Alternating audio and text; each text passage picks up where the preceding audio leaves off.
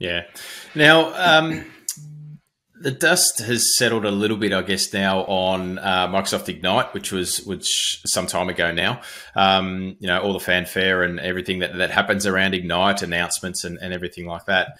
One of the marquee announcements was this new app called Microsoft Loop.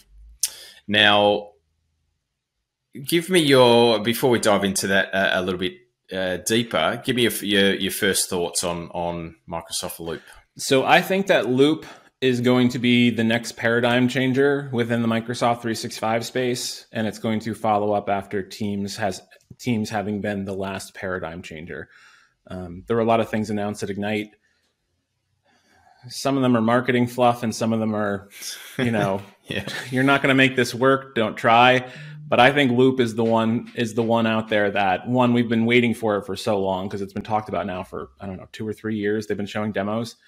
And the fact that you can now centrally locate information and access it in multiple places, and no matter where you open it, it's going to open up the most accurate or the most recent version of that, I think is like groundbreaking.